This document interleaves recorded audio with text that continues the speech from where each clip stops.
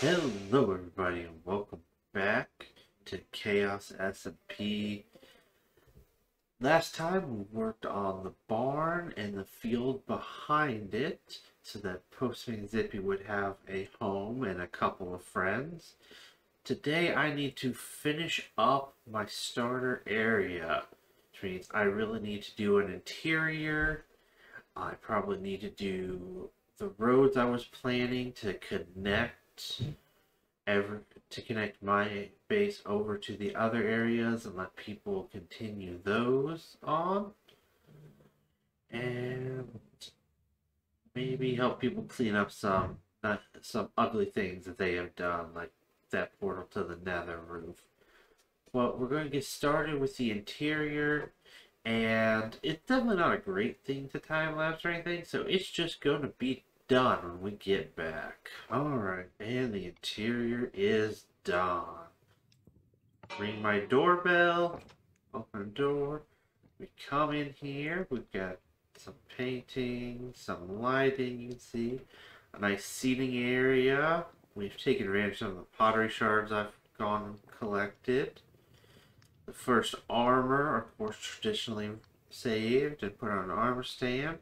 Got a cute little kitchen area here, although that's creating a lot of smoke in that one area. But we got a cute little kitchen, taking up a little mantelpiece that there's no way to put anything on because this is a half slab area above me, so that I could have a different roof from floor, or a different ceiling from floor. If we come upstairs, we've got a little desk, we've got some more bookshelves, a bed, a couple more pots. This one actually has the capability of decorating some.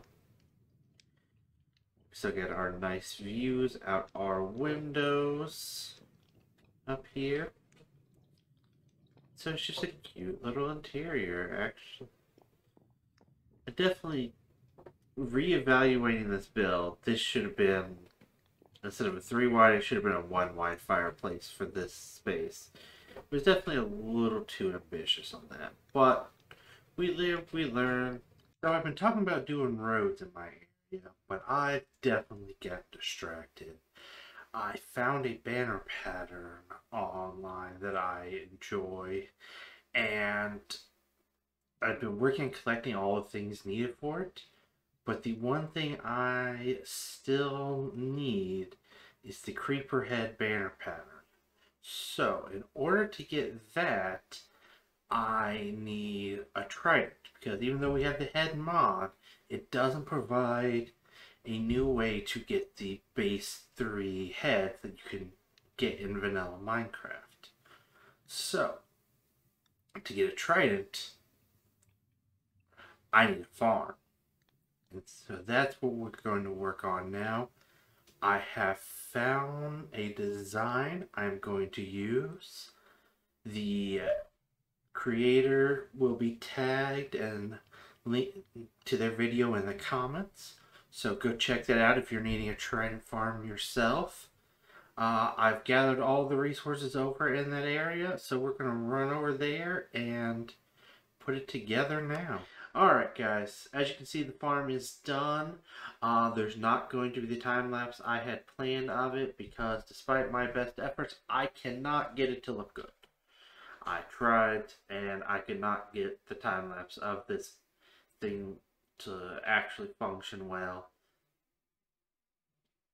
Probably because I'm still learning, but if you want to see how it's built, again, there will be a link in the description to the video to the design I used. We can go ahead and take a look at it here in spectator mode though. So if you come around here, you can see now we just have a giant pillar into the sky with a ladder to get up it, so that we don't have to deal with anything spawning on the ground. We have a standard kill chamber in here. Drop onto the half slab on the hoppers. It is a 26-ish block drop. I think I raised it up one from what the video design was, because there was about half the time the drown would hit and die. Well, not half the time, but the drown were hitting and dying on that, and so I left it as is. Up here, we just have a standard water channel funnel where it pushes them it pushes them from the sides into the central channels, which push them into the hole. Just above that, we have a massive amount of signs, which were the worst part of placing all this, so that the water from the spawning chamber above doesn't mess with the drown here, with the water here to push the drown into the kill pit. And then if you come up, it's just a massive spawning chamber up here where drown can spawn all the way up here. Will eventually float down into the below the signs and then get pushed into the kill chamber. And you come up top, it's just a half slab roof to make everything dark and not spawn up there. So now we will just be waiting for a thunderstorm so we can get that, and we're going to find some other things to do around the base to help fill up this episode. I will get back to you guys when I've got something going.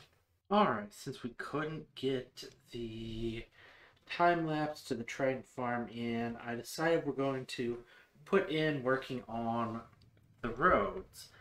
Since we were last over here, a beacon's gone in, a fountain has gone in to kind of decorate it and keep us from having just, you know, a beacon piled up in the center of the spawn area. I've already gone through and kind of laid out where I want it to be. I'm not going to leave those regular tough bricks, but I am going to kind of use the same palette that I did for the bridge crossing.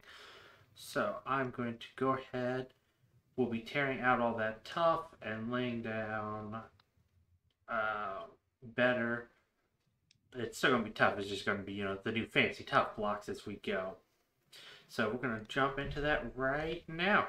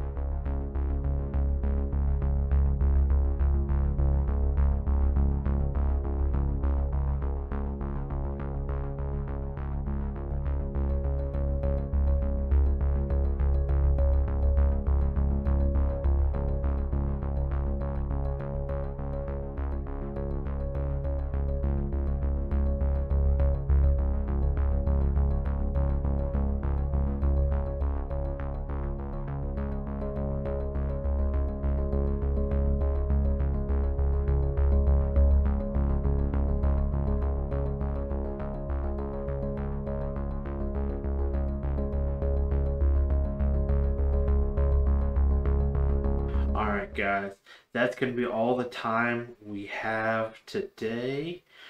This episode is extremely late getting out, thanks to all the trouble I had getting the trying to get the Trident farm up. But make sure you like, comment, subscribe. We'll see everyone again next time, and have a great day.